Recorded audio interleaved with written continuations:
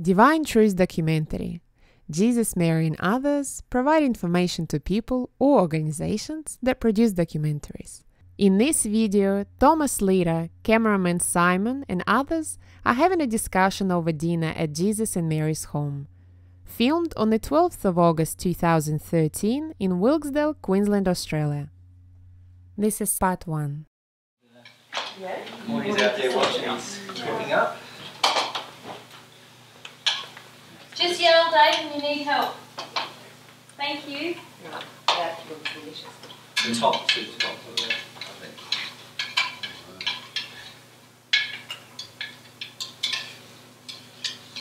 It's probably the most full out of the house in a long time.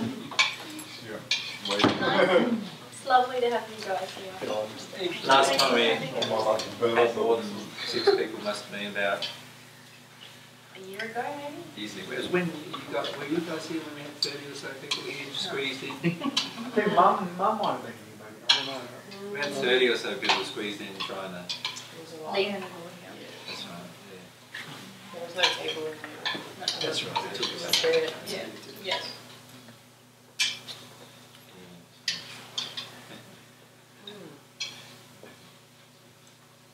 We can light up the other end too. If you need that for those lights too. Yeah. And I'll better replace the globe. That's good. Go point out. This is very, very Nice. very good. Main thing not to switch on The fan. which switch is it? Oh, wow. Guys, try this. It's so yummy. Oh, this is great. Is this what Dave made? Yeah.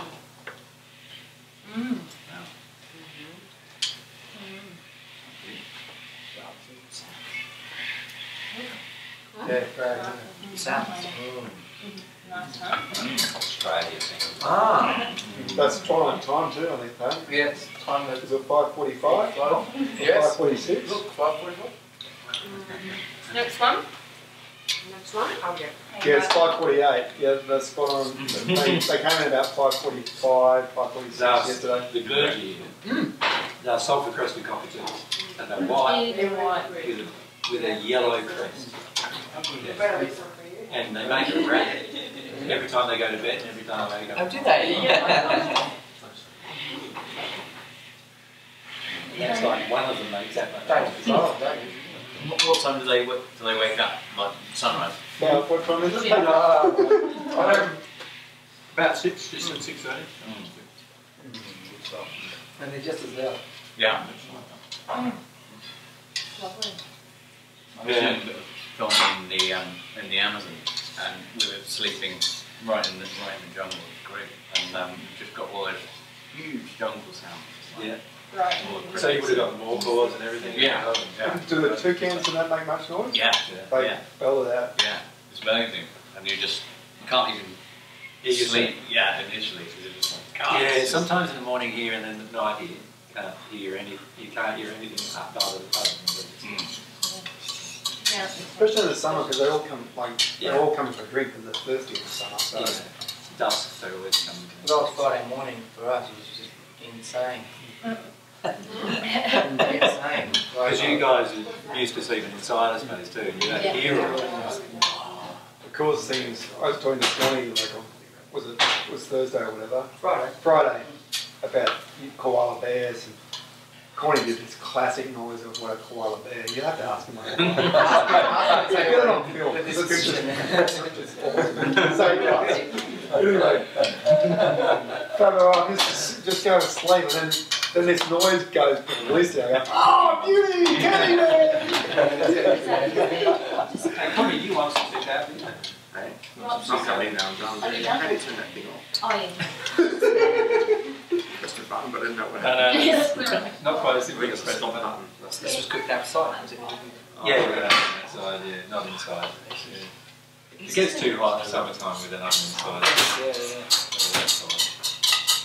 And usually, if it's really cold, then we fire this fire up here just behind the guys. It's got an oven in behind tissue, and it's got a hot place on top, so we just fix it. Does anyone else want like a tissue serviette thing? Thank you. So nice, Dave. Yeah, lovely. great pizzas. Experimental one. It's real tasty. Is that cool?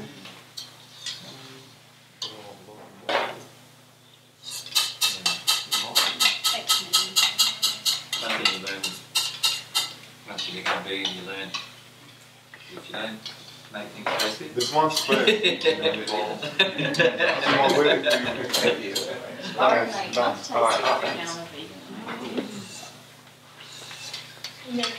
It's got a good chicken.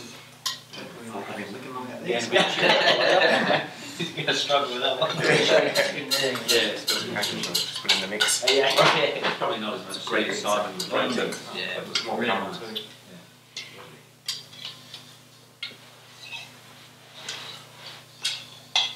It's the most people we had around the table for this place. Yeah.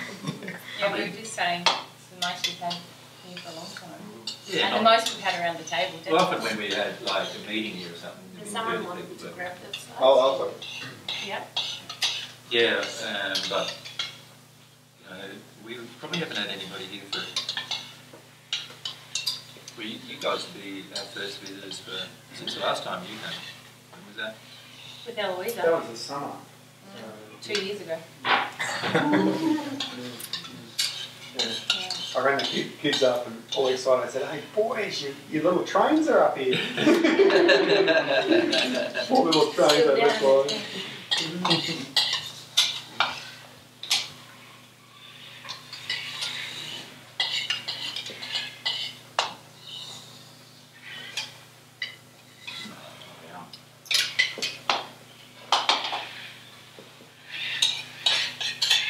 I remember the first, like when we came up on that trip, so it was Eloise and myself and our 3 kids, and we were just totally terrified the kids were just going to come in and, you know, like, go into a spirit-induced coma and crash the joint.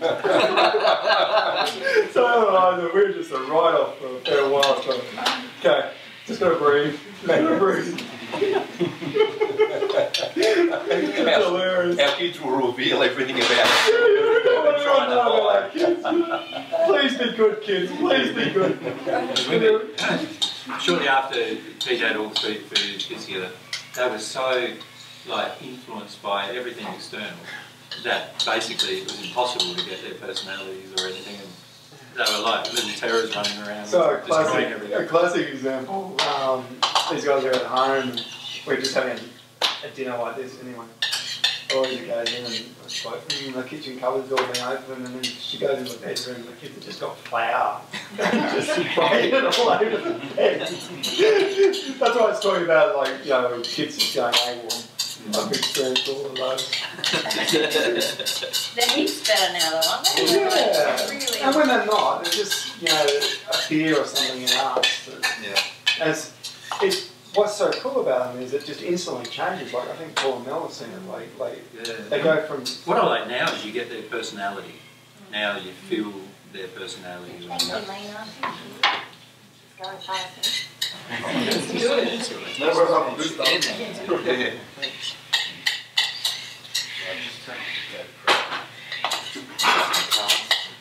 You want someone to hold the ladder? No, it's on the top of it. It's just on the car.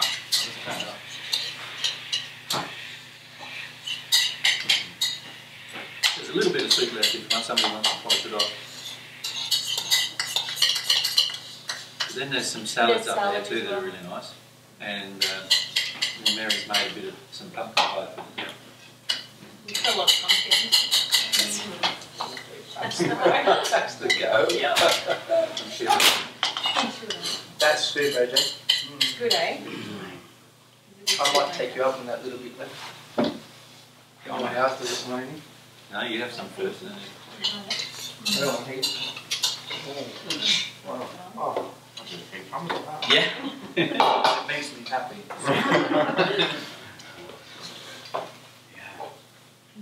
What do you reckon, Dave? Success on the pizza? I'll take it, taste it after something for those ones. and these ones. Yeah, I'd like a bit more, I reckon. I'll you say taste it? Yeah. Can't sort of taste it. No, a little more. We've done it where we put the avo and the balsamic after. Right, yeah. That Oh, was quite fresh. good. Oh, That yeah, would be that's good. Yeah. Yeah. 'Cause I've never done it before. So what we did was we cooked the pizza base, cooked with the tomato on it and some spices and everything else on it, and then have the oven right after you get it out of the oven. And drizzle everything over. Yeah. Nice. Yeah, Nice. that's tasty. Nice with spinach leaves too, probably. Yeah. Otherwise it burns. This is what happens with the last pizza I drizzled with balsamic. And that's why The it picks balsamic up. burns. Yeah, it picked up too quickly. Balsamic is sweet. Yeah. So it burns quicker than Yeah. That's right, yeah, if you Yeah. cook it, not good. Next one. Yeah. It's all experimenting. Mary makes these really nice burgers, right? These mushroom burgers. So we can do that. That sounds like a great invention. Just mushrooms on a burger, like. So Well, sometimes we do that, like a big portobello Sometimes mushroom. we do big portobello mushroom. But I have a good recipe for one with lentil and wild mushroom. You blend it together. And these really nice dressings that are like, And you make like a cashew kind of cheese, creamy cheese to have on it. That's really tasty. I think Yeah, like has freeze and avo and tomato and then your burger. And then whatever else. I always have sprouts and then the cheesy. no, that's what's any Yeah, soup? open. Thanks, buddy. I'm going to make myself a salad.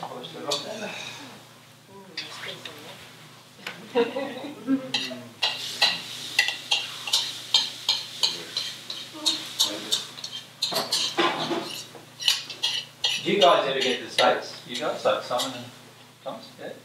Occasionally.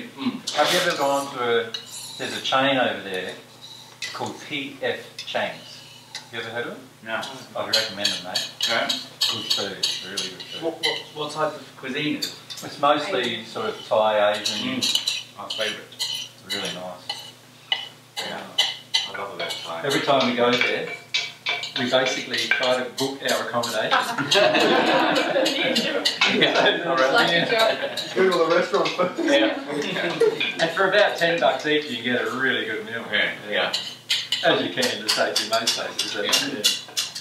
I'm going to Thailand in New Year's. Oh, okay. 2.5 weeks. Yeah. We got engaged in Thailand like a little island, so we're going back there. And man, you can just get the seafood, you know, tiger prawns. Like, I remember when we first saw them, and he was like, "Oh yes, select what you like for your seafood barbecue, or whatever. You want some prawns and stuff." And I was like, oh, "What about the lobster?" Because there were these. They were actually tiger prawns, but that big. Yeah, huge. You called it the lobster. Yeah, so no, lobster. Yeah. So you go, what lobster where? And then he pulls out a lobster. That's no knife, isn't it? Yeah. So, oh, man, I can't wait to. We just checked 44 gallons of drum. Great hormones in the sea there.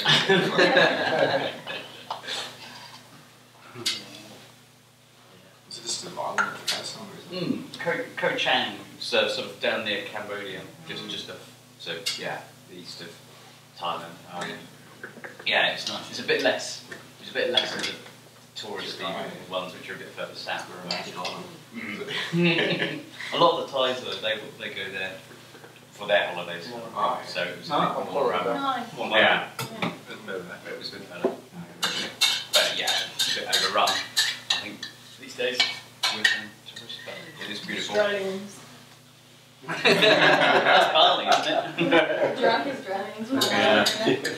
If you talk to Maxine, AJ's mum, she's like, oh, never go there. Drunk Australians. I said to Mum. They get killed. They get killed. Because we've got some friends in Bali who've wanted us to come for some time. They have a school there. The like school a free in school. Northern and stuff. And we were going to go this year. And don't ever get. I said, Mum, have you ever been to Bali? I saw it on TV. People in I saw it on telly. What did you say? Like 5 Australians die there a week or something. Judging from what you heard about us on telly, you think you could.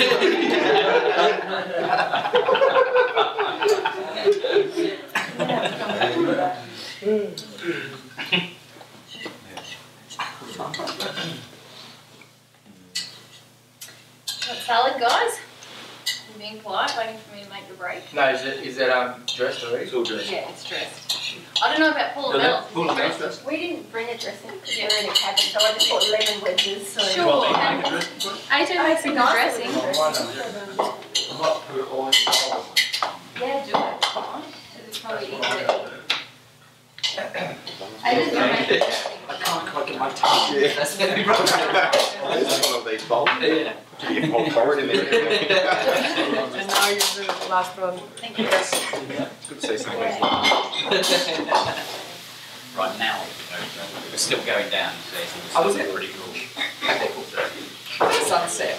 Oh yeah, ages ago, but it's still the sky was like. No, I just thought, the place there. Alright. The housekeeping That's So is this how you normally Yeah. Yeah. I mean, it's interesting with my kids because today, my youngest boy's never been in but Right. and he's now 3.5. Whereas my daughter, she ate meat for probably 6 or 8 months, and then she was vegetarian, and then vegan. Yeah. So I mean, for the kids, like they just know yet, it's like no nothing else. And when my daughter's at school, like we've told them all why we eat the way we eat. Yeah. And so they're really cool about it. And I think in the future, when they're a bit older, if they want to eat something, well, that's Yeah, completely. Can I get salad for anyone? Yeah, sorry. Yeah, I have some salad, please.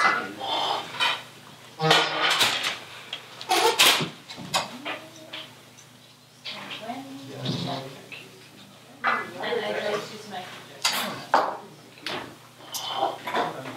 Honey, have you had this one? No. And put some cashews out there. Oh, yeah.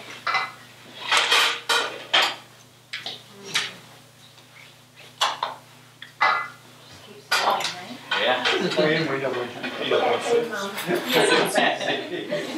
Love it. Thanks, Max. Some of my heart keeps colder environments too, so. Yeah, I guess, yeah.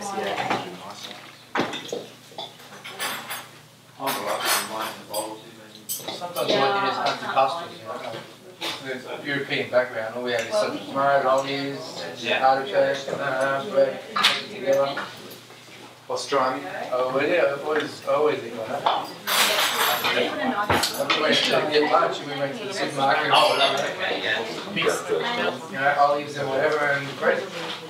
Everyone, cashews is nice on top of that salad you're eating. Sorry about the lack of panache. Lovely.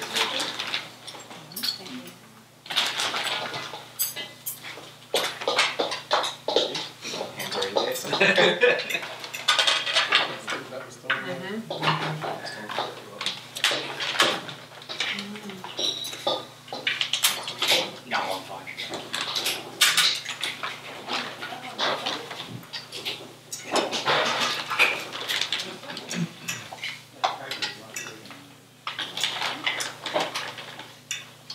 When you came last time, was it just touring or was it Yeah. just travel holiday? Yeah. That was about nine years ago. So we just did the Southeast Asia and Australasia. Yeah, and then did a road trip across the states, so LA to New York, we kind of finished up. But Around the world, wasn't it? yeah. But it was great. I love this part of it. How'd you travel though? Down Australia, we did the old experience. There's the yeah. Those green, they call them the big green fat truck. That's what they call them. Obviously, we didn't partake. But yeah, they're kind of a bit. There were lots of pre-uni kids straight out of school, so we were on the slightly other side. So, but it was fine to get around and go from north to south. They take you to a few different sort of places maybe, but it's all set up a bit. So we went to a ranch, had a little tour around a ranch sort of thing, and Yeah. There's no crocodile done either. No, we did go to a crocodile farm. Maybe I'll bring the other one here. It'd be like the Kentucky one in Europe, is it? I'll bring the big one. Australian version from Europe. Do you want a hand? Oh. No, you know. Thanks. Is it any trouble? It's basically a Organisation. just Australians travel. Yeah. It's started in New Zealand with a bunch of girls in comedy bands. Just got bigger and bigger. Oh, right. It's huge. Yeah. New Zealand, that's right. It's a paid trip too, isn't it? And we just hired a car, drove around north and south Ireland. That was really good. Actually, it's States by car. By car as well, yeah. Just hired a few. Lily came the other day, So, and we were having Went salad for dinner. through a couple of states and then you had that Except, car you know, back. we had our dinner usually like 3 o'clock in the afternoon. And Andrew had an interview scheduled for 5, so we really needed to eat. And I said, oh, Lily, join us, have some salad. She's like, oh, no, it's okay. And then we started eating, and she's like, oh, I'll try a bit. And we sat there. But, you know, she was sort of asking all these questions about their FAQs and about the, you know, inquiries line and, you know, talking about all this serious stuff. And I could just see she was like, not tasting anything. So when she left, I was like, I taste that with you. And I got an email today and she's like, I tasted it when I got home. It's really good. You send me the recipe.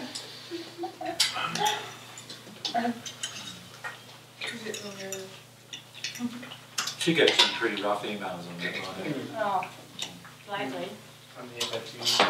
Oh, the inquiry. Oh, yeah.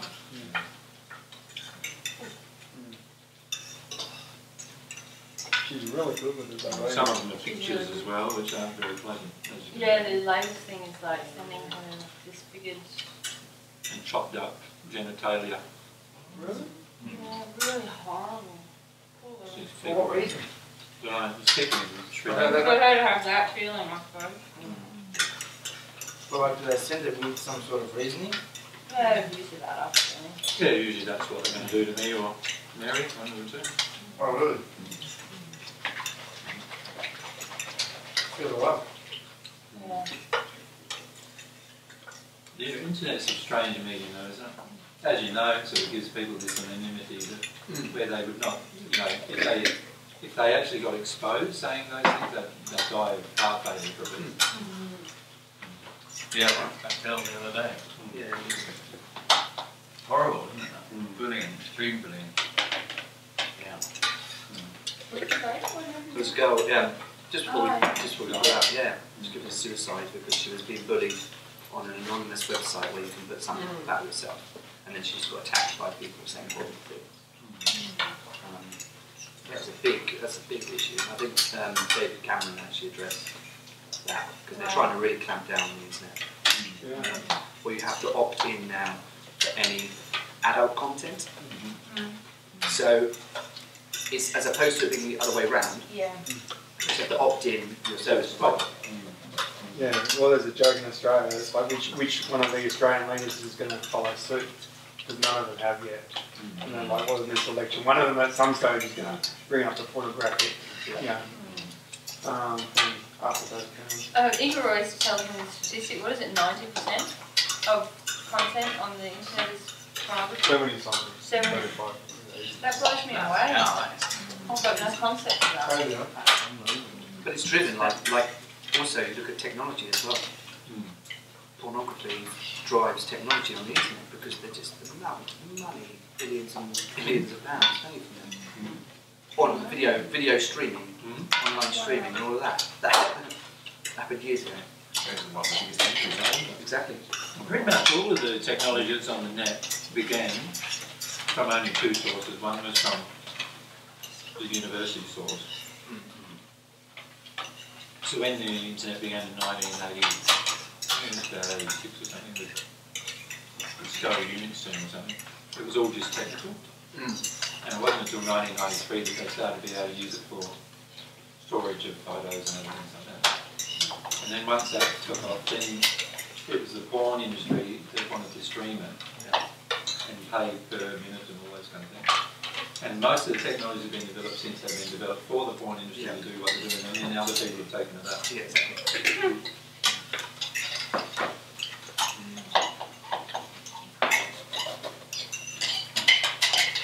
I don't think that's as bad though as the anonymity, to be frank. What? Yeah, and anonymity, the hiding behind a cloak of secrecy in order to state what your view is. It's sort of like hiding behind. I find hiding behind anonymity is one of the worst issues of cowardice that we have on the planet. Sort of made that. Not being willing to stand up for what you're saying. It's a great avenue too, isn't it? Yeah. You hide behind your keyboard. And an IP address.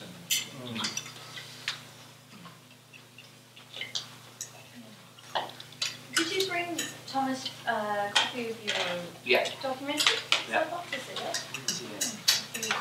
Is it like something that we could borrow while you're here, like a disc or something? Or? You can have it, it's fine. Yes. Lovely, Yeah. thank you. Yeah. Yeah, no, I remember it at the last moment. Yes, I've got it in my notes. So I was like, oh, yeah, it's just mine. Thank you. That is really good. Because some people I'd spoken to, they had seen the little trailer and were interested in. Yeah. That was my intro to you. Yes. I said, Thomas, he's done this before. And you've received sort of those anonymous. Oh yeah. Like, loads of abuse. So I've got my trailer on YouTube, and because the people on there say somebody's on the Down syndrome, the amount of I put it so that I have to make sure the comment's okay before it actually goes live. Otherwise, because she checks it to see what's said and that type of thing. It's just horrible. Like, I just don't understand how they can say that she should die and people are emailing. And that came through to you before it could, so that you sort of felt so that I can say that I'm not approving that comment. Yeah. And actually, yeah. It doesn't feel good. No. She is gorgeous, well, I just saw her in the trailer. She's absolutely gorgeous. Yeah. It's a little bit about how I build up a relationship with Hannah as well, isn't it? Yeah. So you were the cameraman as well, Simon? Yeah, Simon was here. Yeah, it was really fun to work. that was your first gig together, wasn't it? Yeah. It was the first TV gig together. Yeah. Yeah. Yeah. That's great.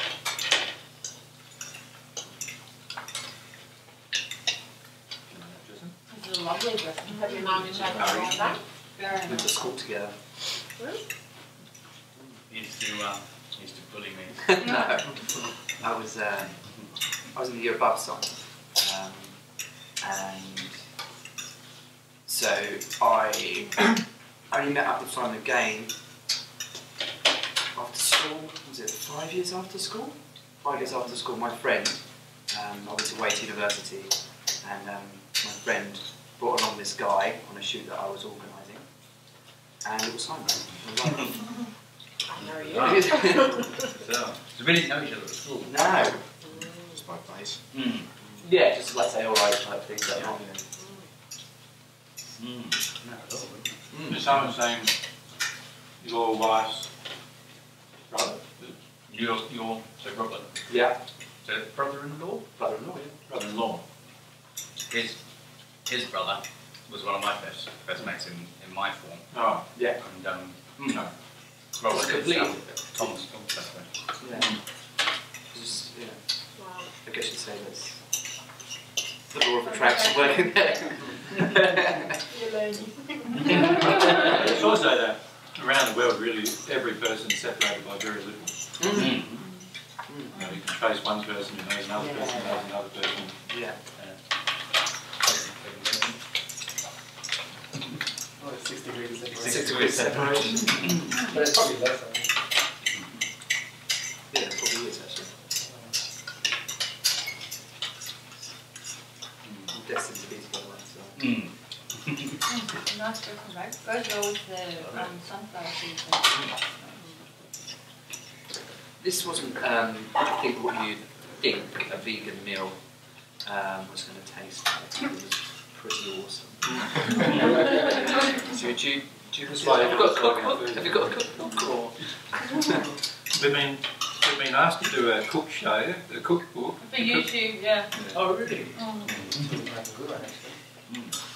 Pete's mum has done some stuff for YouTube. Cornelius have a cookbook. I don't pray that much. Actually, it's a good, when I said a cook, it's actually my life story. When I moved out of home, there's all these crappy things like Vegemite, one of them spaghetti or something to get something gross. Vegemite spaghetti? Yeah. Have you guys tasted Vegemite? I hate it. Have you ever tasted it? It's like Marmite, right? Yeah, and that's very different. And how How do dare you you have say it? it? I only tried it on a bit of toast. Or, With butter? yeah. You just had Vegemite on bread. Okay.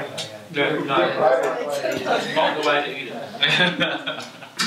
Yeah, you got. Before you go, we're going to give you one thing of Vegemite on. We won't be offended if you We spit won't it be out and you the don't like it. we'll eat the rest of it. Was it going to be blanc? I'll use it as We'll like probably put it on sauce. something like a rice cake or something like that. Whatever, though. So you get a full flavour. This is nothing like Marmite. No.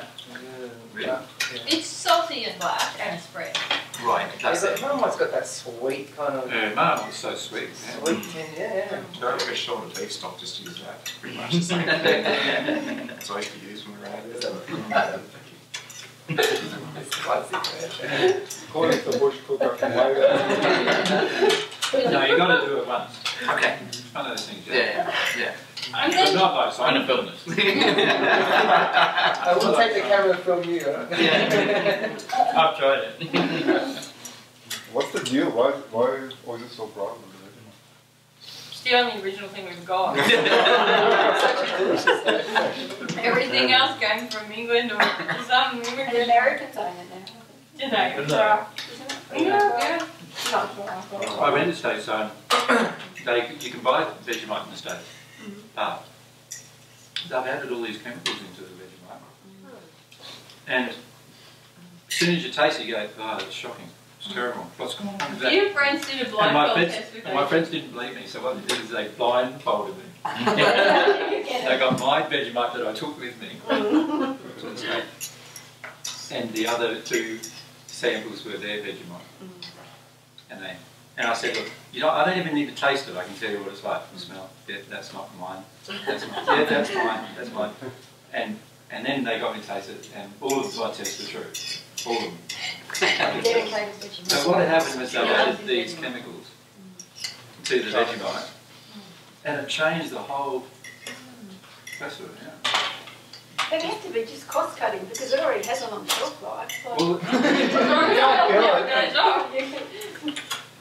Americans like that though with a lot of things. They add a lot of preservatives and sugar. Because they added a bit of sugar to it as well.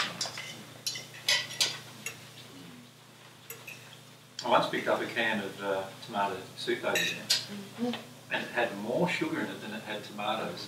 Wow. That's like That's like what you were telling me when you were in America.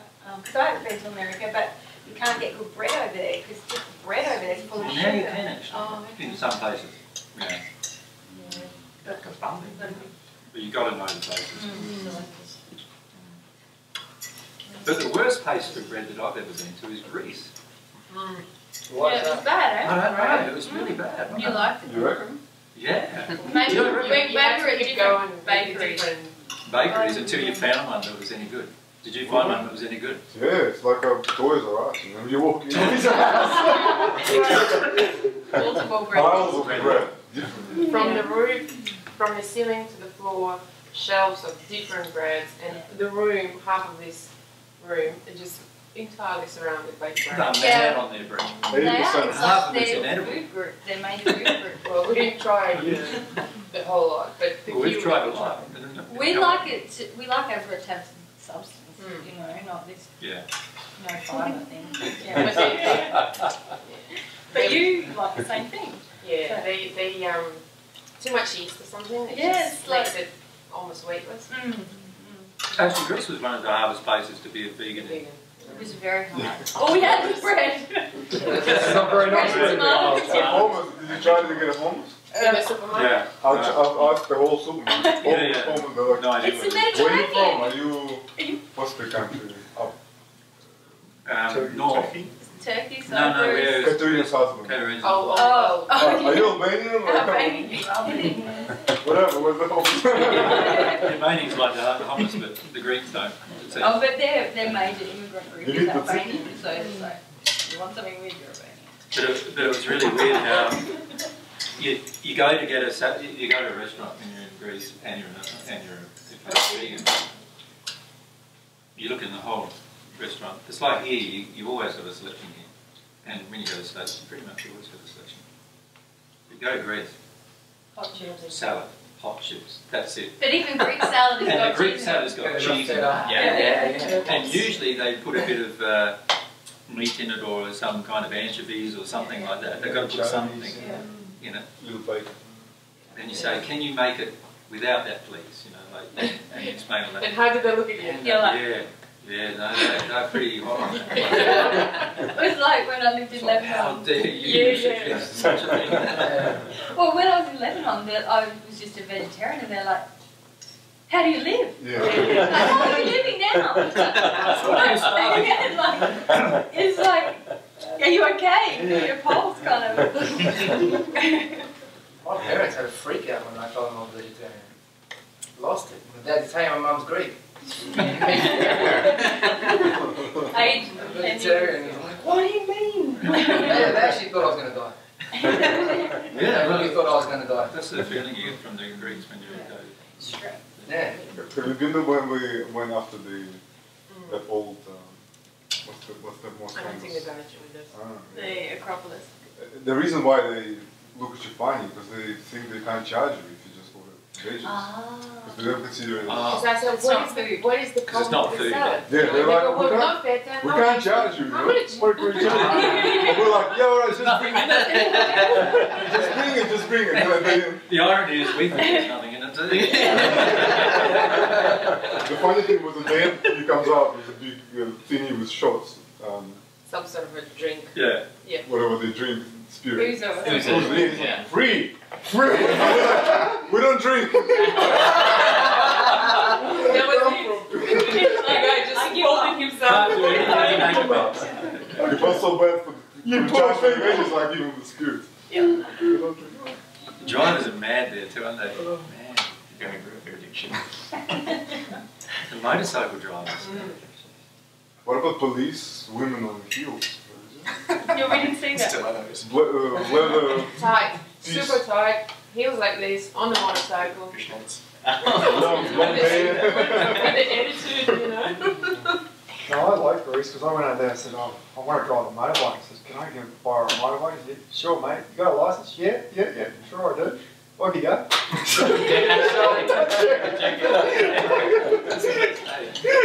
Like purity. Oh, I can't do this, mate. Weaving around the traffic. It's like, you know, you stand and you sort of first person who rocks up at the traffic lights and goes stop. And all of a sudden it's like, And they're angry too, the Greeks. Yeah. They're screaming at everybody. It's like a sport.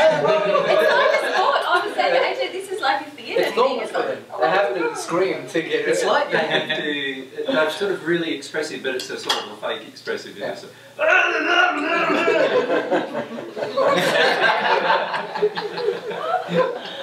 but they have a lot of desks on the road and motorbikes. Yeah. A lot of desks, yeah. I can understand why. No, India or Vietnam or those. Oh, that freaked me out in India. Funniest thing I did in India, I get a rickshaw from this guy in a rickshaw. I said, hey buddy, can I drive this and you sit in the back? You want to drive a rickshaw in India? I wouldn't even So after about 5 minutes, he's finally agreed. I said, look, yeah, I'm paying. And he's sitting in the back and he's stuck. And he sees all his buddies and you put your hands out like this, and you'll have a bus there and a truck there. Like, you can touch both. Why did you want to drive? love that you want to drive a rickshaw. This is nuts. Did you feel safer driving yourself? Yeah. Oh, that's why. You know. It was the scariest experience I've ever had, being in the bus in even India. It's like, he's gonna smash everybody! We're just going They everywhere. must have a lot of pedestrian accidents, eh? Oh, I don't know. I didn't see one accident the whole time. Yeah, they get rid of them pretty quick. And they've got they have this unique sort of spatial awareness when they're on the road. It's just pretty awesome to see them, like they know. Because they're all going this way. They know there's cars coming, or bikes coming. I used to always call it organised chaos. It's the only place where the chaos is organised. Like, you've got 3 lanes of traffic and they turn them into 9 lanes. Yet, somehow, It all works. it all works. It's like when I lived in Lebanon, it's pretty insane there. Like there, because in the Civil War, you couldn't slow down at lights because a sniper would get you.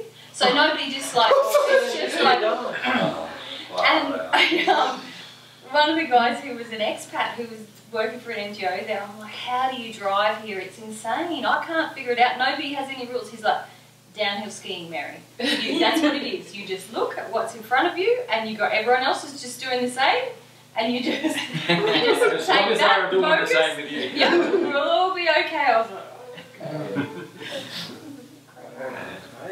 No rules. No rules. Barbados was funny too, eh? Vegas. Barbados. Oh, Barbados. It's Not funny, quite so. so many people, you know. It's based on the British system, right, Barbados. You're meant to go turn up the stoplight, stop. They don't do that. They turn up the stoplight and they go about 3 metres beyond the stop. And then they go edge, and so all the traffic on the other end that had to go, stop. Yeah. And then they go in. And everybody puts up with it. It's like, they sort of like, so it's just edge. So they've gone straight in. They've gone straight in and then they're still moving forward. Yeah, just edge. Yeah. In Sierra Leone, I flew into Sierra Leone at, You've been to Ghana and Sierra Leone. yeah, Where's that? In Africa. Western coast of Africa.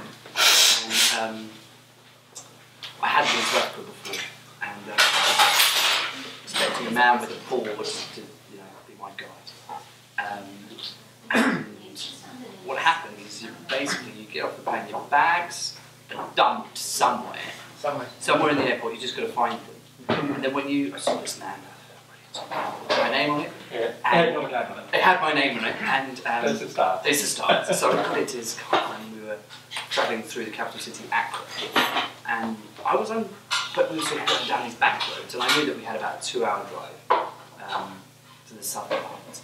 And Did you get your bags? I got my bags. He was picking up all his friends on the way. So I'm sitting there thinking, oh goodness. So anyway, so the overtaking procedure was you overtake a vehicle, so you go.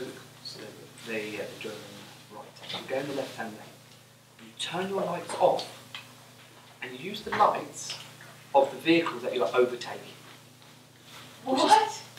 Which is utterly terrifying. So it was night time. It was night time. And so he's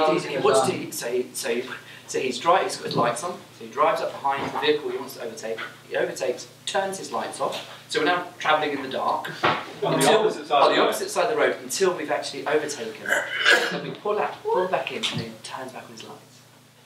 What is that? What are they Well, doing? how is that good? Yeah, I asked why he did it, and it's just what everybody does. Right. But I can't see, I don't understand This car coming the other direction? well, exactly. I don't understand that there's no logic. No, There is no logic. There is no logic. Because he can't, You know what it's for? It's quite obvious. It's so that the car coming the opposite direction, when he has it head on, he's not in a panic. He's not in a panic. It's a pretty bold idea. Double that because you're doing back that 100, 200 impact. Yeah, that would have been an terrifying. experience. Because you're relying on somebody else's lights still staying on when you're overtaking. Which they decide they overtake.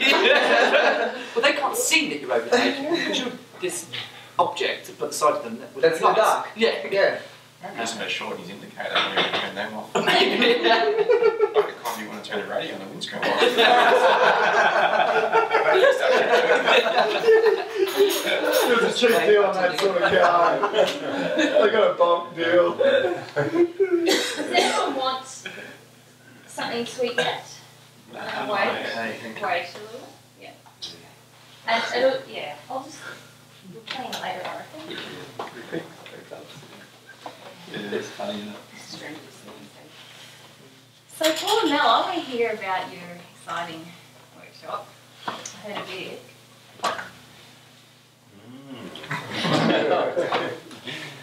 Had 6 people, have you? Yeah. Okay, don't worry, we won't talk about that. It's only coincidental that the camera's going on now. I was just waiting for the moment to bring that up. Yeah. Was that with Daniel and Inga? Yeah. Did anyone So it's an anger let it go? Early on in the piece, but it was a bit addictive, so we needed to address that. So. So did you talk a lot about, what did you do? Like? We started out by just giving our own experience, and then offering others to share, and and sort of went from that. A fair bit of discussion, and that was all right too. Yeah. A timeline over the weekend, and then we sort of independently thought, okay, what do we want to talk about with each sort of segment, and then we conferred with each other, and then we checked the anger visual guidelines. Pretty okay on the money, sort of. Yeah. And then from there we decided that Paul had some great ideas for exercises. Yeah. So we sort of did that. And then mainly our main intention was to make it experiential, just tell you a bit about the basics. Yeah. You know, the anger visual guides or something else. And talking about the importance of personal responsibility and making a choice, and sort of going down that way and looking at blocks and, you know, resistances, and then actually what, how to process anger. Yeah. I need to breathe. And then from there, you know, Paul came, because he's done a bit of counselling and done group workshops before, so that was really helpful. Well, ironically, I used to do anger management. You used to run anger management. Yeah, with especially with blokes and the fellas who'd come out of prison, and so which was really awesome experience, because these lads would you just give them stuff to help them open up a little bit, and that was really nice. But just the approach was so opposite, about how, because I had no idea how do you manage anger, and I'm sort of teaching it. It's like, okay, mate, you blokes. Calm down. Yeah, not be angry. Don't get out the knife. You're out, yeah, that's it. It's like putting a lid on the anger. You know, I had no idea what to do with it other than, you know. And what was the cause of it? That's it, yeah. It was more, you know, how angry are you? And for them to sort of identify what makes them angry anyway. So now it's totally different to look at this different approach. You know, so. And you had all women? No, we had a bloke. One bloke? Yeah, two blokes. with myself. Oh, yeah. Oh, we had Joseph and Dean. Oh, yeah, we had Dean for the early one, And that was the most exciting part, I feel, attracting Dean. Because in the Smoko break, we, from about 10:30 to 11:30, he approached us, and that's when he talked about wanting to go to soccer and come back. So we sort of said, that's kind of not going to work with the flow of the workshop. And then he started opening up and sharing about what was going on with him and his girlfriend, and he basically chose to do this, otherwise we'd go to court and money. So we started talking about that in relation to him. It turned out that he was actually feeling quite an injustice about that, and that it was unfair, and then we just sort of tried to link it back to him, that this made something in his childhood that he is actually very angry about and enraged about, but just trying to sort of take it back to personal responsibility and sort of separating himself from that situation. Rather than sort of blaming an external event. Yeah, and he really got that, don't you feel? I do, yeah. And then he opened up about saying, well, he's in a road with his mum, because as soon as he walked out the door, his mum saying, don't go getting into trouble, and rah, rah, rah, rah. And I said, well, that's really good that you noticed that, because that's something that your girlfriend's showing you. And, you know, try to link it back and then sort of separate yourself. And he does. He goes out for walks and walks the dog. I said, that's great that you separate yourself, but let's look at what the hate and hate. Well, and releasing it as yeah. well. Yeah. Yeah, so I thought that was awesome law of attraction. Yeah. And he was pretty open too with the other guys, you know, like, because, you know, when you've got 5 people who... And you would have been surrounded by 5 angry women. Well... 4 angry. Yeah, well, that's right. And so I felt like he was pretty good, and he opened up a little bit because a lot of the... Well, because we've had different... Well, me and Mel have different experiences and approaches with our anger. And so he felt like, oh, I get all my anger out, you know, and so that had been his practice. And we thought, well, it's healthy for you, you know, and then, but the repercussions of that, of course. So what happened that caused him to have to go to court, maybe? He had an incident with his girlfriend where he was involved with her, I think, and so he didn't go into that a lot, but just a little bit. That's wonderful, though. Yeah. So how was the experience from your perspective, though? You obviously attracted quite a number of women who... Yeah. That was pretty full on because... Who probably didn't want to hear anything you had to say. Well, so the first day I was pretty psyched. Right. And so... And so I was pretty ready for it. And I was pretty ready to address anything which wasn't okay. So I was pretty happy with that. But then at night I went back, and of course, my law of attraction with these, it shut down women really, women who didn't really want to hear that much. And we were pretty open with them during the day about directing them of where their blocks are or what's happening, you know. And some of that didn't go down great. But mostly it was going okay. But that night I had a dream about my mother. Wow. And it was like, and the next day I thought, oh gee, you know. And I hadn't sort of gone into that process enough to really connect with the emotion you felt during the dream. Yeah, and then I was just a bit over. And over my mother. And so to go back next day and front up again, I was a little bit reluctant, you know. I just felt. Well, I thought you were reluctant, but I felt you were also a bit despondent because a lot of people we were talking with knew what we were teaching, and then for you to address something and then have that... Yeah. I don't know. Yeah. Well, it was that exactly, to be honest with someone and then it be refused, you know, or to address it and then address it and then address it. Did you see it as your soul attracting those particular types of women, though? Did you see it like that? Well, not until after, really. Sort of on that first night. I did not in the day, but then... In that night, you know, I felt like, yeah, wow, this is happening. And then during the second day, so it wasn't until, you know, after the workshop that we really sat down and noted it all out, and I felt into that more. On the second day, I was a little bit more aware of, oh, actually, this is about me addressing it, like actually using my voice. And it wasn't necessarily really scary women. It was women who just weren't there and not what was to hear. And then so I realised that, and I addressed a couple of things, and I also realised something that I was aware of and didn't address, and obviously there was some fear going on because I was just thinking, okay, this needs to move on, and I was waiting for that moment, and then Paul addressed it, and that's when we got feedback the next day. Which I sort of ended up addressing because it's something that I recognised in myself, that I was in denial of my fear and putting my experience with other men in my past onto Paul. Like wanting Paul to handle the women. Yeah. Is that what you were doing? Yeah. Oh, that's what I recognised. With this other person, it was like she didn't want to go to her fears. What Paul was addressing, there might be addiction going on here. She was wanting to say that we didn't create a safe space. Paul could have handled it differently. So it's all your fault. Well, Paul's. It was all Paul's fault.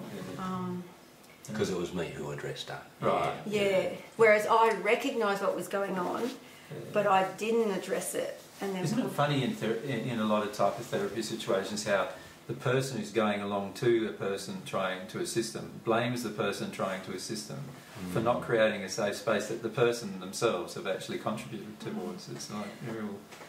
And it's interesting about that, because I felt like that was something we were aware of. We created a space downstairs, 3 separate spaces where people could go and sort of either connect or attempt to feel. And we also said that this may not be for everyone, you feel free to leave at any time. And when I addressed that with her in the email, she said it was too cold to go downstairs. And I thought, oh well... So in other words, she just wanted to share her stuff with somebody else. Yeah. And be dissatisfied with the guy. Yeah, and give us feedback if we were able to do something else with the public. And did you do it like for free, or did you have a chat? Yeah. Donation. So you got criticised even though you did it for free. Interesting, isn't it? Yeah. It's got to be hard though, anger workshop, you know. No one wants to know about anger. That's true, yeah. It's true, there's we've got a lot of shame. When we gave the Anger is Your Guide talk, up until then we were having around 120, 130 people regularly come along to in Brisbane where we gave the talk. And when we announced we were going to give an Anger is Your Guide talk, we had 65 people come.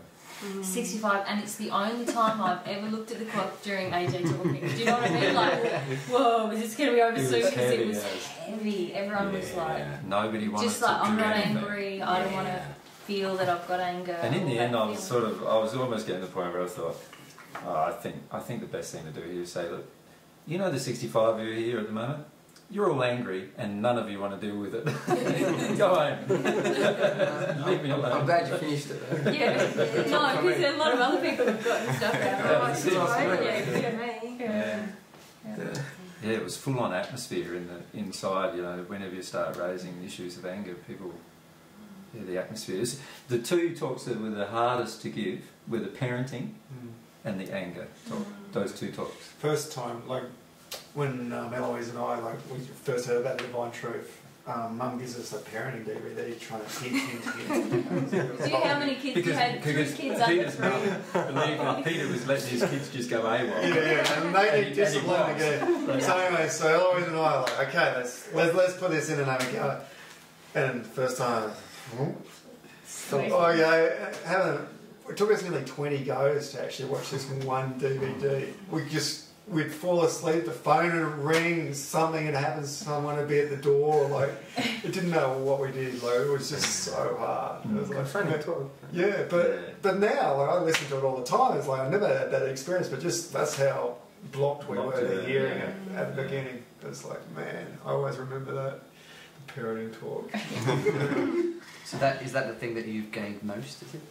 I don't think it's the thing I gained most, but it's the most reassuring bit as far as being a father now that I know that if something's happening with my kids, that actually I can do something about it. Whereas before, I don't know, because I was running the property, I had a huge expectation on Eloisa that the kids were her job. Like, she was to look after the kids and make sure that they were all nice and clean and tidy and had their meals when they were meant to. And I went and worked the property. So I had huge expectations on Eloisa that was her role. And to a degree that's what she wanted, but then when it turned such a basket case, she certainly didn't want it. And I was like, yeah, you're still having that role. This is hard. This is hard. But I reckon too, though, with yourself, a big issue was that you were just letting the kids run riot without any restriction whatsoever. Yeah, it was like we were talking about today, like there was no boundaries, like, or consequences if the kids behaved in a certain way. And when I recommended firstly, because sometimes the kids would just get out of hand, you know, and totally destroy something or hit people or whatever. But when I recommended that they just pick them up and hold them, rather than spanking them, really, just hold them, and then just hold them and hold them and hold them until the child feels the restriction.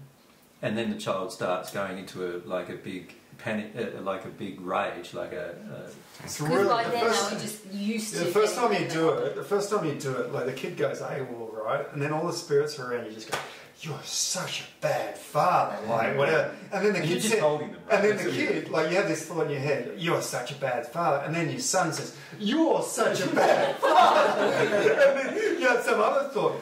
"You're hurting me. You're going to break my arm." You're like, and you just literally repeating what you've got going on in your head. It's like, whoa, man, this is. The kids start repeating back to you what you've got going on in your head. And once you get over all of that, the kid just goes into this crying, and you can feel them relax into the crying, and then you can let them go, and they'll just cry, and then after that they'll be a dream. It's the most beautiful thing. Like you go from having them go AWOL like that to then just going again and training as if nothing's happened. It's like, hang on, I've just been through hell for 20 minutes, and that's my son.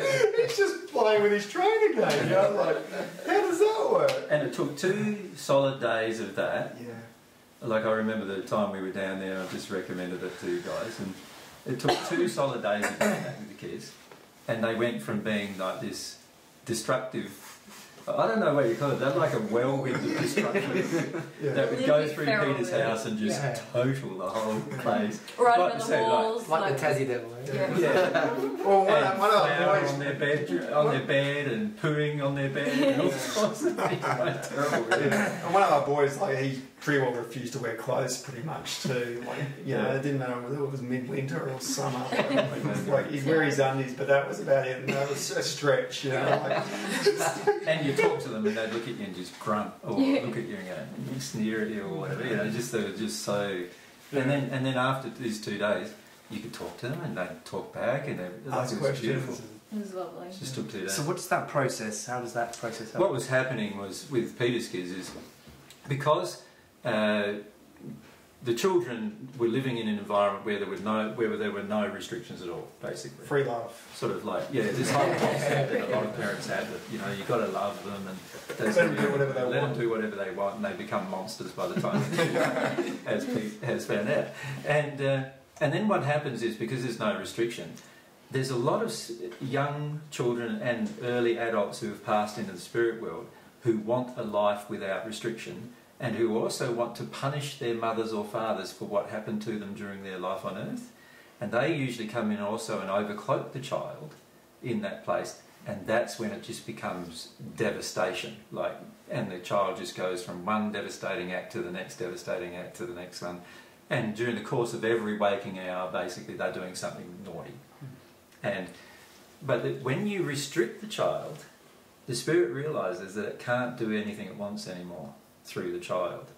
And the child also learns that it can't do anything unloving, otherwise it's going to be restricted. So now what we do is we call it ADH or whatever it is, and give them drugs. And all those sort of something like that. Yeah. Whereas if you just restrict them for a few days consistently, and you need to do it, you find that you need to just spread it out. And usually if you do it for a month, over a consistent period of a month, the spirit influence on the child just completely goes away.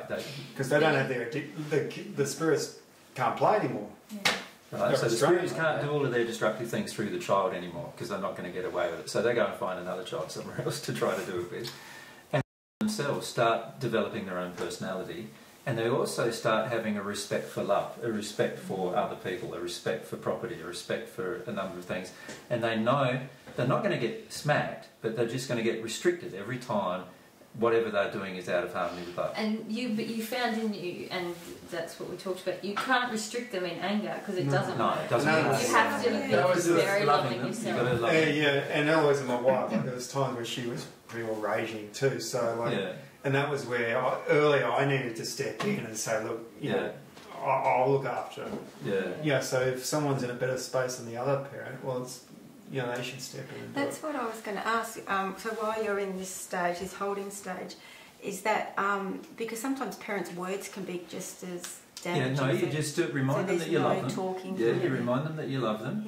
But they're not going to get away with this behaviour anymore. Every time they do this behaviour that's out of harmony with love and out of harmony with, you know, caring for others or caring for their environment, you're going to restrict them every single time. There's been a few times too with myself where I'm just bawling my eyes out too, because it's like in those places, like you realise actually what we're putting into our kids. So you know, like, because this is not theirs. And Peter, you also will realise that it was that laissez-faire sort of, like, you know, let them do anything they want, that had created the monster in the first place.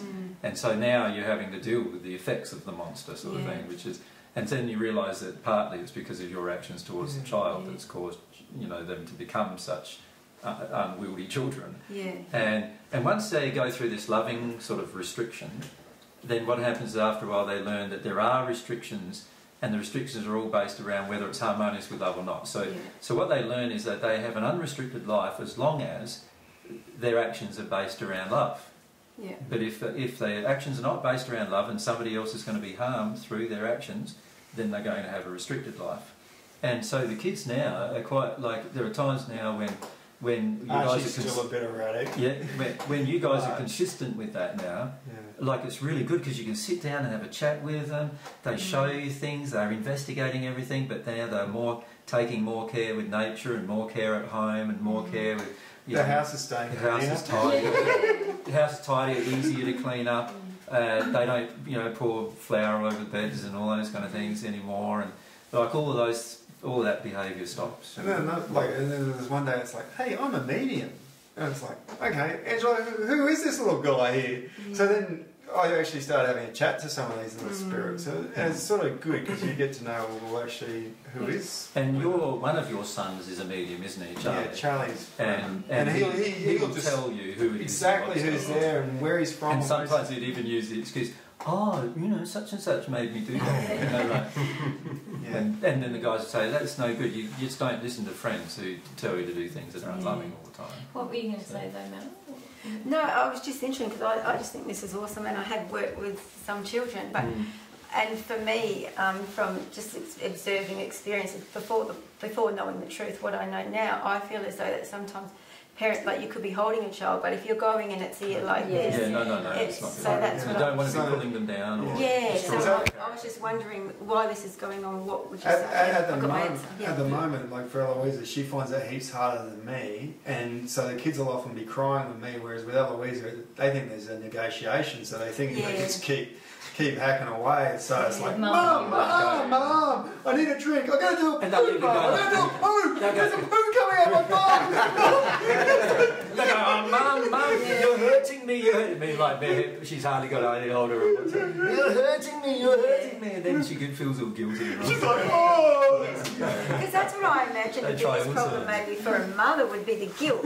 It would be just holding that there in that guilt. Yeah, and Eloise is so afraid. She doesn't. She's afraid of like spirits, and she's also afraid of being a bad mum. She's terrified of the boys when they have their spirits. Like I said, it's just a little. She's absolutely terrified sometimes. And the reason why we started it is why I suggested it to them because every time we would sit down and have a chat, the two boys in particular would come to their mother and scream and yell and cry, and they'd be crying and crying, and no matter what she did. And then they'd be right in front of her face. And they'd be screaming in her face and pulling her hair and crying like as if. And I was going, this is all just control. There's none of it's real. Yeah. It's all just a way of controlling you because you let the control happen, And once Eloisa realises that's what's going on, and she's doing things differently now, the boys know that they can't get away with control anymore, and so. Last time we were there, we talked for a good solid 3 hours without the boys coming once to interrupt the conversation. Whereas before, it was like 5 minutes and they'd be screaming their heads off and carrying on and fighting each other and punching up each other and it's just full on. Last time we were there, it was beautiful. It came out there like, they're cooking! We were doing stuff and they were like, yep, they made a cheesecake and So you were saying... And that's where the exhaustion, because me as the father, like we had one child, so here's our daughter, like after 1 year, both Eloise are totally exhausted, like like you work all day and then you're basically trying to put the fire out, like it's exhausting when you're trying to numb the emotion. So the question I asked the guys is aren't you guys tired of this? Like, is it working? Is this working? You're doing work? And they admitted it's not working. You want to try something different, Yeah. And because you were saying that so you have one child that's a medium. Well, one who's more mediumistic than the other two. The other one's old. So Isabella, my daughter, she can see quite a lot too, but she's sort of I think it's a bit warped with her, where it's a lot clearer and precise with Charlie. So is that because I remember you were saying that as a child you were quite frightened of that? So is there anything you can do to kind of help? Yeah, absolutely. Like we start talking about now. So like we'll be in bed and Eloisa will get a sketch pad out and Charlie will and I'll tell Eloisa what to start drawing because I'll ask Angela, I'll see who the little spirit is. Eloisa will start drawing it and then we'll have a conversation with Charlie and say, does it look like that? Like how's his nose and stuff? And then He'll tell us exactly. And also you have more skills now, don't you, with, like, you understand the spirit world more than you did when you were a kid, so you can explain to Charlie. I'm not as terrified as I used to be. And my biggest fear with the spirit world was always that I'm going to get totally consumed, like I'm not going to be able to, like... They won't give you any time. Because as soon as you do wake them up as a kid, like, then suddenly it gets very intense, and most people who end up in the schizo ward or whatever, it basically becomes consuming where you literally cannot sleep because it's just bombardment. So is it only his behaviour that's why you knew that he was kind of... No, I don't know, if you watch kids in the park when you get back home, just go to any park and watch them, sometimes you can see them having interactions with spirits, or they're having this conversation where they're just chatting away. But it's like, it's a two-way conversation, but there's only one person there. You see it. People call it imaginary friend. Yeah, that's what I said to you today. Like, how many mothers have, you know, say that their kids have got this imaginary friend and they just go down to the, you know, go out and play. And the parents think this is awesome because they're just in the sandpit playing away. So, as a parent, you generally like the imaginary friend. I guess in some instances that could be okay, right? Yeah. Well, they are friends. They are real people, so they're friends. And often they really... If they're misleading the child and taking the child down a destructive route, or taking the child and bombarding the child with, you know, messages of negativity about the child itself and things like that, then obviously there's a problem with the spirit involved, and there's a problem in terms of what the parents are allowing in terms of this spirit could only connect to the child depending on what the parents are doing. So Charlie will often ask us questions about stuff that he's got no idea about, and then when we start talking to him about it, then it's, you know, he's been talking to someone who's told him about bad things they've done or whatever. And then how's that make you feel? Yeah, I feel a bit, I get quite tight there and concerned still. I haven't busted it completely. Because when you were a child, you used to get hammered by them. Totally, and I had to basically take all the chairs out of my bedroom for a start, because if I had a chair in the bedroom, someone would have to sit in it. So someone that he saw when he woke up in the morning. Yeah, well, no, I knew even when I was going to sleep, so I'd be under the covers, I had to have a light on in the room, like it's just, freaked out. And you had no one to tell you anything about it, did you? Not, well, I told Mum, but she was terrified too, so it didn't really help much. And in that process, like, because like, we'd be out in the patio with Dad and say, Dad, we've got to get home, you know, such and such is going to be arriving in 5 minutes. Dad would give me a strange look, go, okay, well this has happened before, and so we pack up and go home, and sure enough, such and such would be just at the gate. The problem is, when you start squashing that for long periods of time, you lose that connective bit that I had, so I'm just only now starting to get it back, really. You're doing kindergarten again. Back in kindy. So is it possible to actually miss parts of your childhood then? Because of... Certainly. And that's why a lot of people have gaps in their memory even, as well. Because they have gaps in their memory when they've sort of stepped away from themselves and allowed spirits to manipulate their own body to do things, and they usually step away from themselves because they are scared or some other reason, and for that period of time that they've stepped away, somebody else usually takes it over. It's very similar, you know how we were describing in the car about people who get drunk, how you know they drink until such a point that they can't even remember anymore, and yet they're still drinking and they're still standing up and they're still driving and they're still doing all these other things, and they can't remember doing any of it, and the reality is they probably were so drunk that they're now out of it, and somebody else has taken over most of their functions and doing the rest. They wake up in bed. It's like they wake up safe in bed at home, not wondering how the hell they got there. And that particular gap of their life, they never remember. Unless somebody tells them what they did, they can't remember what they did. Yeah, it's like someone saying, you were an idiot last night, you did all this, and you walked on the fire and all that, and you're like, no, I did. So where do you stand on sort of hypnosis and things like that then? Well, I feel any form of hypnosis is a dangerous practice, actually, because it's a practice that encourages spirits to overcloak people. And this is why a lot of the so-called regressional therapies that occur, you know, these kind of past life regressional therapies, very dangerous actually, because what happens is the past life regressional therapist has surrounding them hundreds and sometimes even thousands of spirits who want to speak, who want to overcloak somebody on earth and want to have an addiction met with somebody on earth. And when the therapist hypnotises the person, supposedly to take them through a past life, one of these spirits just connects to the person in that moment and starts expressing itself through the person. And then, of course, the therapist generally is taking a photograph or a video of this. And the person's personality changes, even their facial features change, all of their personal actions change. And so it's quite obvious that it seems it's a different person.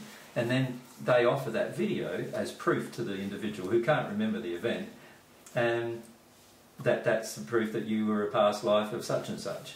And really all that's happening is that the past life regressional therapist is hypnotising people and allowing spirits to overcloak them in that moment and have their way for 10 minutes, half an hour. And the long-term problem is that because the person on earth who's gone through the therapy then believes that they've had that life, then that spirit often attaches themselves to the person more permanently and follows them around the rest of their life. And so it's actually quite damaging to the person. And this is why so-called past life regressional therapies don't actually work, and in fact more often than not cause things like, you know, psychoses and other kinds of mental illnesses. So I feel it's quite dangerous. Yeah, see, I knew from right at the beginning that I could never take drugs or drink alcohol, because if I got drunk or I took drugs, I was just going to get totally overtaken. So, like, I think a lot of people who who do see spirits and that know that, you know, fairly early in their life, that if they go down that path, it's bad. It's not going to be good. Yeah, because we're more open, and it's so much easier for a spirit just to come in. So yeah, I see a lot of so-called New Age practices as being quite negative to the expression of your own will. It's sort of almost like you decide you're going along to get some therapy, to get some help on a certain subject, only to find now that not only have you got your own problems, but now you've got the problems of the spirit who's now connected with you to deal with as well. And often you can come out of it in far worse condition than you entered it.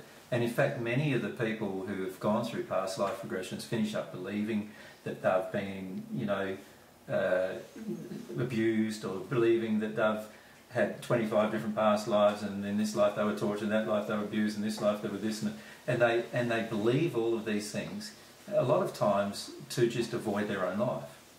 And so it's not about taking responsibility for one's own life, it's about getting out of responsibility for one's life. And in fact, for a lot of people it's about finding a reason why they should be able to get away with doing certain things in their current life. So it's not about taking responsibility at all. So, and I've known, like, I've talked to some past life regressional therapists about these issues, and they get very angry about it, very angry. And almost all of them know that what I'm saying actually is what's happening, and if they don't know it, they usually don't get as angry. It's the ones that do know it who get really angry. They know that there's these spirits surrounding them, they know that these spirits overcloak the individual. They believe the spirits are helping the individual, but often that's not the case at all. And it just depends on how nice the spirit is as to how bad the experience is. If the spirit's nice, then the experience might not be as bad. But if the spirit's not very nice, it can be a pretty bad experience. It's a bit like a schizophrenia, person with schizophrenia having some very negative spirits overcloaking him during these episodes, and telling him to kill himself and harm himself and do all these other things, or hurt other people. There's many spirits in the spirit world that want to do that, and it's very, very damaging to the individual on earth, you know. Yeah. So is that because there are some instances where a schizophrenic person can actually, depending on the person, they can change eye colour as well, can't they? That's correct, yes. Yeah. There's all sorts of, depending on the strength of the connection between the person on earth and the spirit can even manipulate physical characteristics in the person. You'll often see their face almost change, and like there's one fellow who's at our audience, who comes to our audience, I won't say who it is, but when he gets overcloaked by the spirit who's with him, his face gets all fatter. And there's other people who come that we notice sometimes when they get overcloaked by spirit, sometimes it's the opposite gender, and they turn, like if they're a woman, their face turns into a masculine face and they look like a man while that spirit's with them, and then when the spirit disappears they sort of get more feminine again. It's just really weird. And in the eyes too, and your eyes as well. And this spirit there yesterday, I was trying to photograph him, right? And I thought, because you can really see the extremities with this guy. Every time I got the camera ready to take a photograph of this spirit, he'd go away. He'd go away, like he knew straight away what I was trying to do. Yeah. And because Pete can see them, because you wanted to get the difference. Yeah, I wanted to be able to do a difference and so put them side by side. He wanted to show Pete, the person a picture of this is what you look like when you're you, and this is what you look like when you have this spirit with you. Because it's really quite noticeable. It's quite noticeable. So every time I went to take a photo of the spirit, I couldn't get it. I'm like, man, he's good.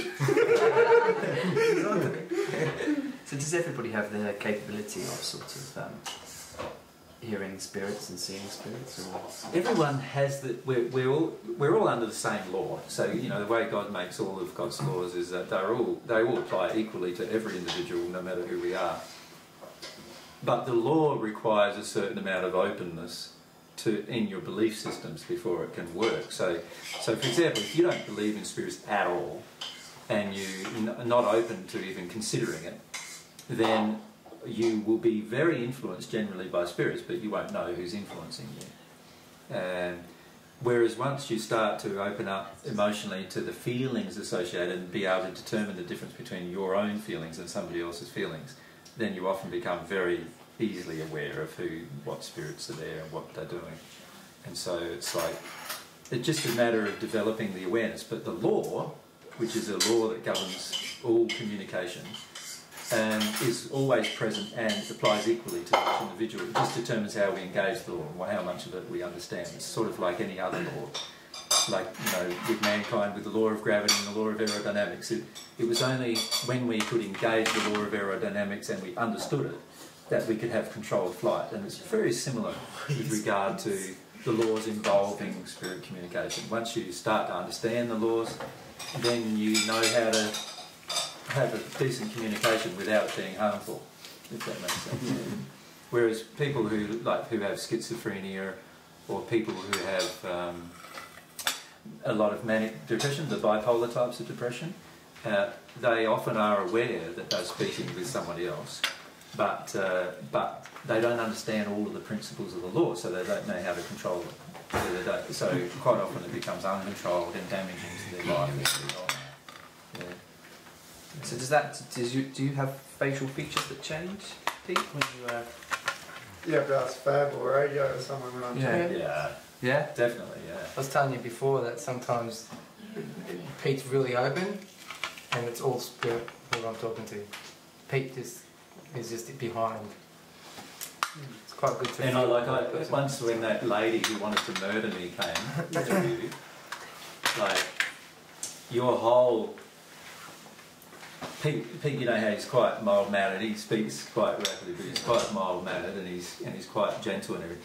He got like this and it's in my face, and how much he's really telling me how much he wanted to kill me and whatever else. With his eyes closed. His eyes are closed. Right? Can't see him.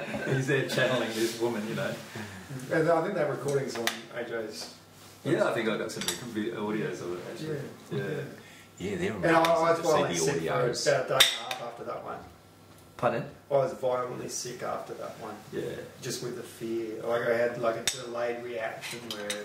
Because you were pretty afraid. I'm terrified. So she was a person who'd murdered something like 700 or 800 men during the course of her spirit life by making those men go crazy. So you can murder people and kill themselves. Yeah. Generally. So what she did was she would find a man who was like her. What happened when she was 14 years of age? This happened like 1700 years ago. She was 14 years of age. Her uncle got custody of her, and he raped her and raped her and raped her until she died. Right? And when she passed with so much rage that she decided that she'd find every man like her uncle on earth and destroy him, psychologically destroy him. And the way she psychologically destroyed him, she'd try to get a connection with him and try to develop a connection over time, and then she'd try to influence every single thought they had. Right?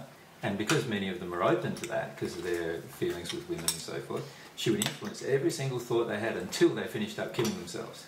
And then she'd find another man and do the same thing. And that's what all she'd been doing for 1700 years after she passed. They can also manipulate another spirit to kill another person. Yeah, to yeah, kill but someone. she was doing it. So herself. most suicide, generally there's a spirit involved. Like, I think there was a case in Sydney, I can't quite remember the exact facts of it, but basically someone had jumped off the cliff and then they realising what they'd done, and there's the claw marks and the fingernails in the side of the cliff, that they realised, oh, we're jumping now. And that's quite a common occurrence. That was another person who came to one of our seminars in Gosford who said that. That lady, remember? About her 17-year-old nephew, I think. I've had a spirit come to me, like if you take, say, Japanese culture, for instance, there's like 17,000 suicides a year. And there's specific spirits that are actually like causing a lot of these suicides, and we've talked to a couple of those guys.